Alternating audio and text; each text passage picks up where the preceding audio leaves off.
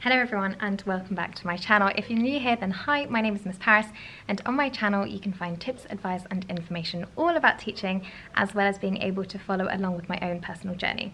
Now, I have been very neglectful of this channel this year, and for that I can only apologise.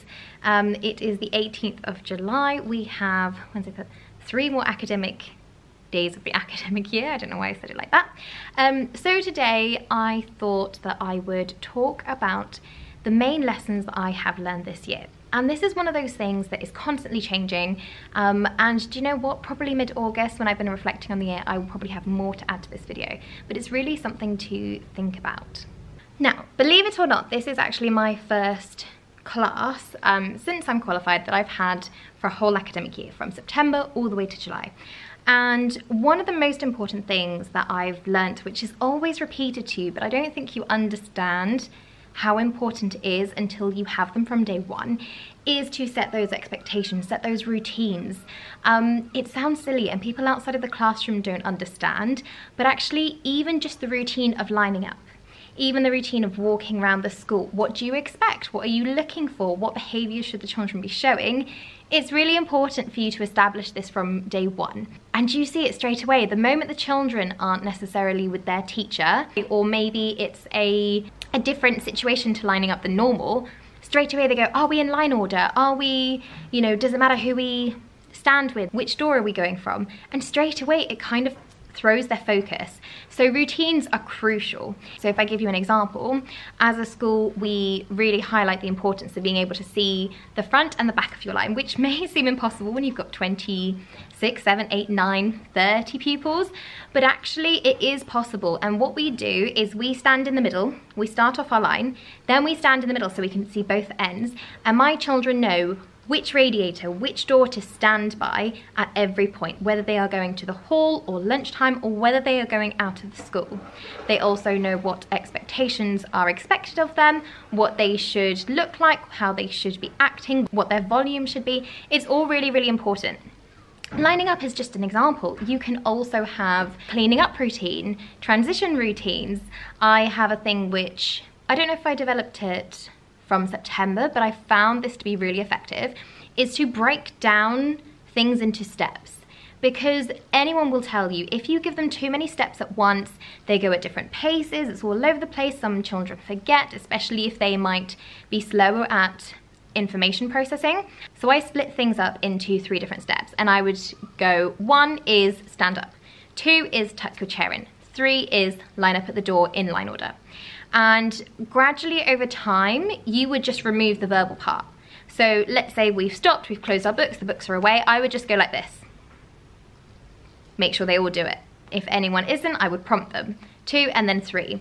So those routines, those structures that they can thrive on, which minimizes their decision making, or where do I go, what should I do, what should I say, it is so helpful for them. And I'm in year 3 and it still works, let alone if you're in reception year 1, even in year 6. All of these things can help tremendously. And there is no real right or wrong answer unless it's something dictated by your school as to how you should do things.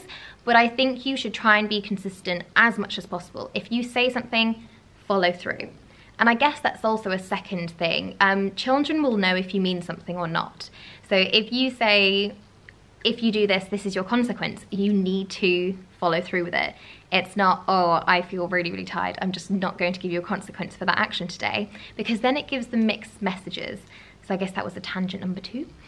Number 3 is, and I really get why it is in the teaching standards because it is so important, is adaptive teaching, which when I was training used to be called differentiation.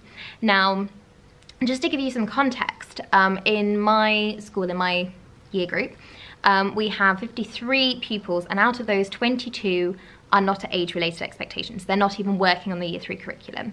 Not in all subjects. We have more working on year 3 maths than we do in English.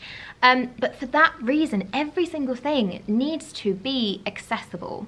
And loads of things, I've made an Instagram reel about this, but loads of my things have widgets all over the place.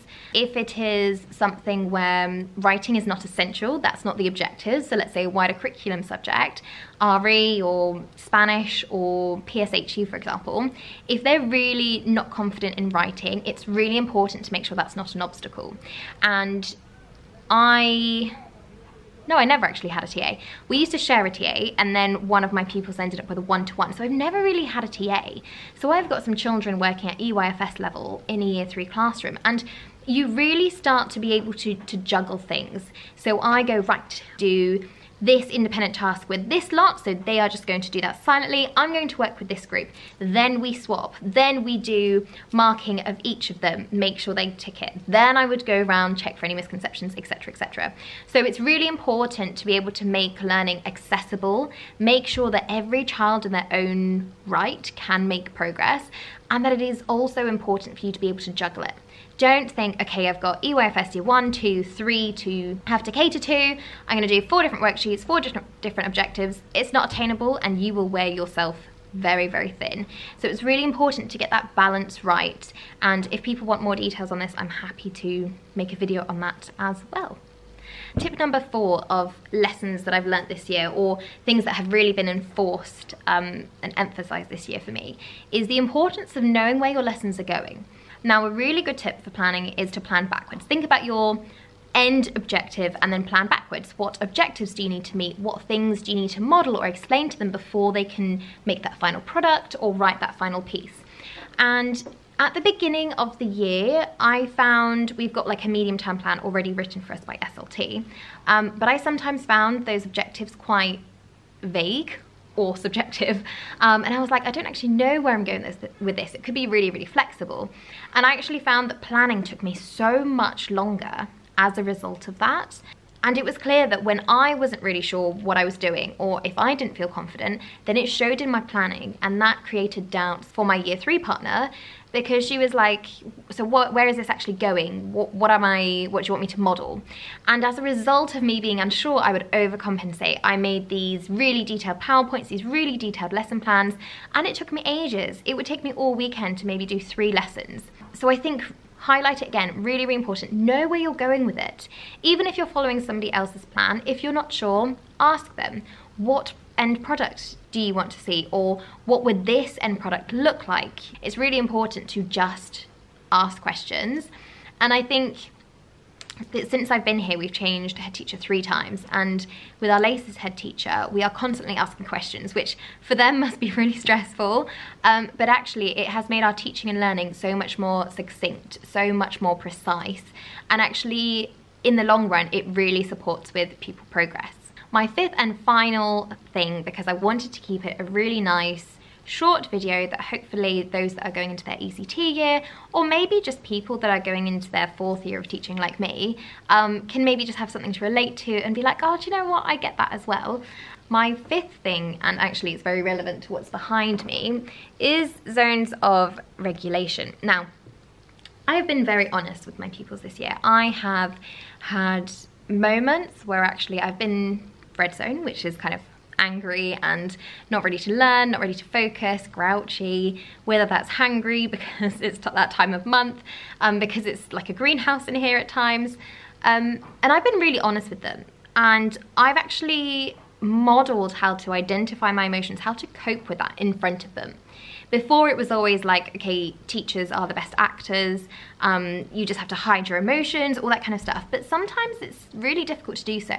Let's say you've had a child have, you know, a kind of a breakdown almost, or a lesson's not going to plan, and it does get to you. You're only human. And I say this to my pupils. I say, do you know what? I am actually feeling red zone right now. I'm going to take some deep breaths. So do you mind just giving me a second?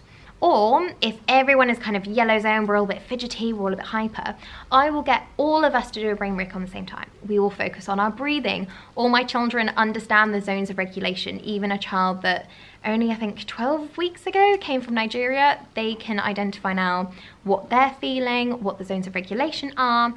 And it's really, really important to just show that you're human. You know, if I have in the past, and I don't know if this was right for me, but the children understand it. You know, a lesson has really gone bad, they're not listening, and I got the lesson plan up for them, and I said, guys, look at what we do. We make this lesson plan, and this is, you know, I went through every single part of the lesson, this is what the starter should be, this is what I wanted to go through with you, and unfortunately at the moment I'm not able to do that because I can see that lots of people are in yellow zone. Now that makes me blue zone, which is obviously sad, because I worked really, really hard on this and I would like to show you all the things I've prepared. However, we need to work as a team. So actually, it's become less of knowing we're an individualist society. I've tried to create a kind of unity between us where I can see how they're feeling and I try and adapt the situation accordingly, or they can see that I'm feeling, you know, not with it. And there have been notes where it says, oh, sorry, Miss Paris, that you're feeling blue zone, or Miss Paris, I feel red zone, please can I have a brain break? And I'm like, that is so powerful for them to know how they are feeling, identify, and actually think of a solution for themselves. And I think that's one of the lessons that, by accident, I guess, I've really learned. You know, I was introduced to this in my psychology degree, but actually incorporating it into your classroom, and not just as a display, but really incorporating it into the entire culture, into their minds, and being like, right, I can feel I'm fidgety right now. What might I need? What zone might I be in? How could I help myself? Oh, I'm going to let Miss Paris know and ask for a brain break. You know, this not only develops them as humans and prepares them for more stressful events in their lives when they're like, okay, I'm overwhelmed, what can I do? But it also helps the efficiency of your classroom. If you can see that actually everyone's yellow zone and they're not listening, they're bubbly, they're fidgety, you can't get them to listen into an input, adapt to that situation. Wow, right, well, I hope that was useful for you. Please let me know what lessons you've learnt this academic year. I hope you have an amazing holiday and I will see you soon. Don't forget to like and subscribe and check back soon. Bye!